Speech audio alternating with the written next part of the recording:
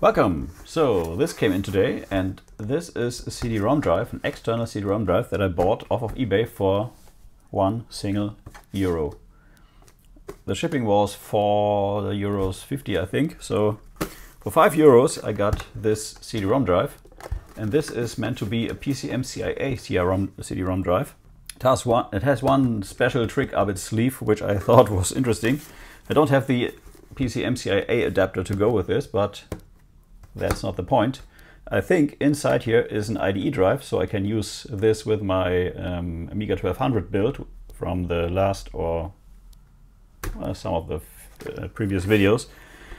And I can use a case, and since the case has pretty much the Amiga color, I can put in here whatever I desire. So let's crack this thing open and take a look inside.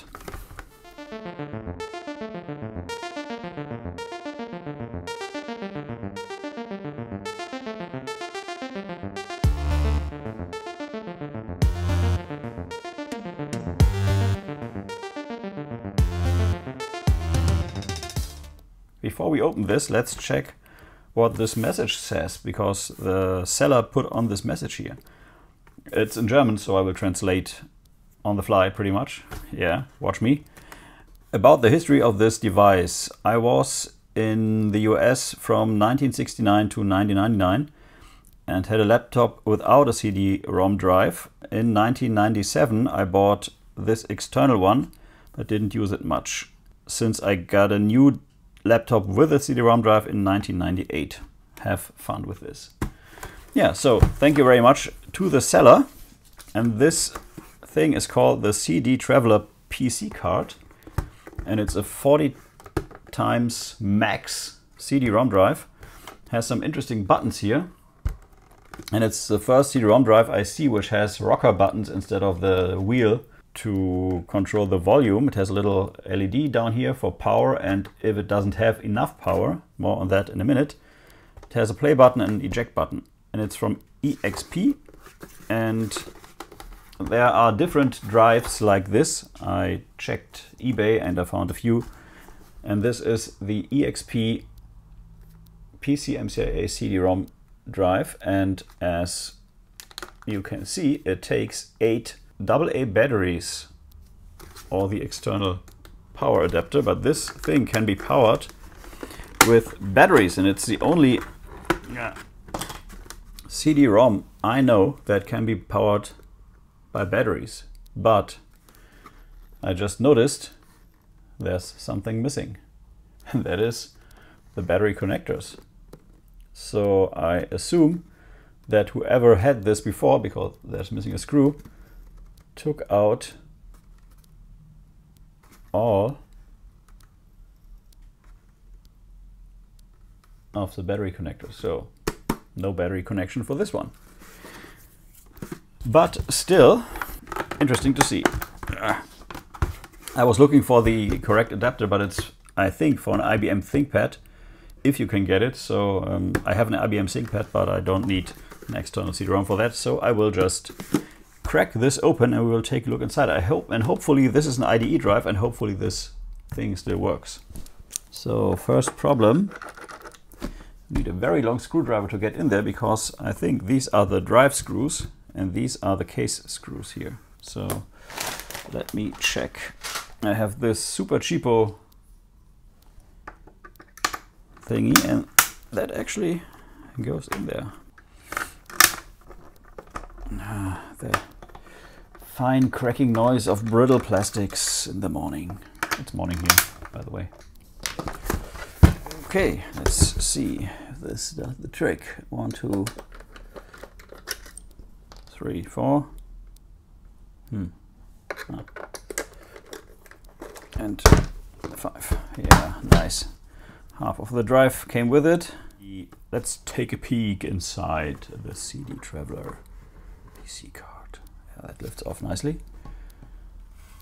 And this is a model 40T. Good to know. Yeah, it is screwed in here. Let's unscrew this. So let's see what we have. So this does indeed, does it look like an IDE drive? Let me see. Yeah, I think this is an ID drive. Nice.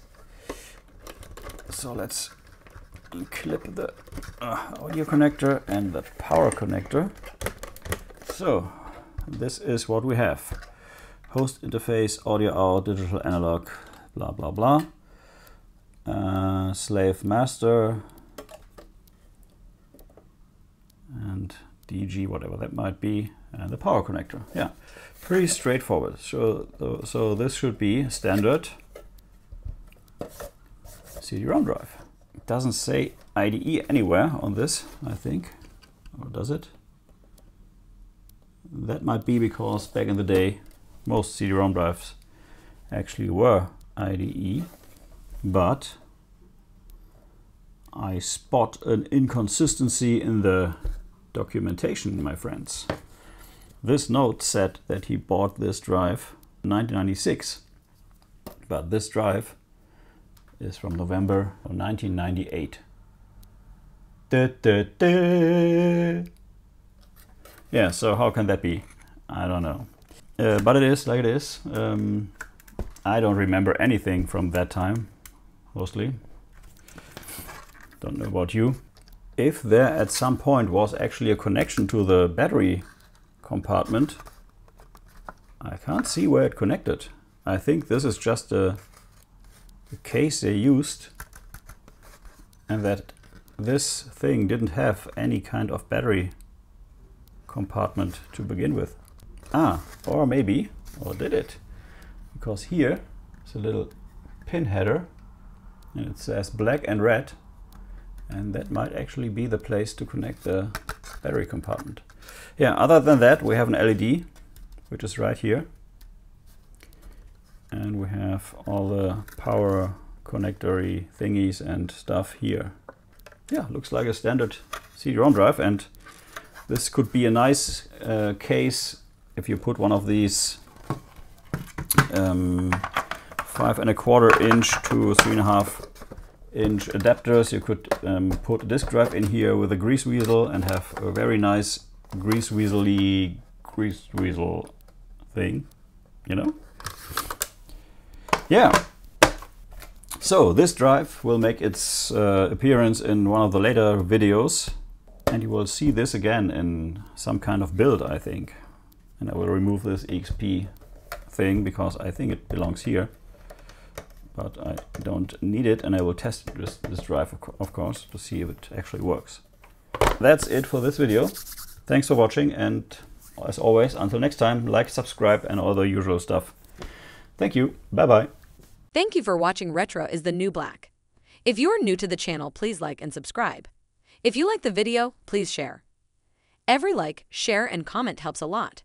Until next time, bye-bye.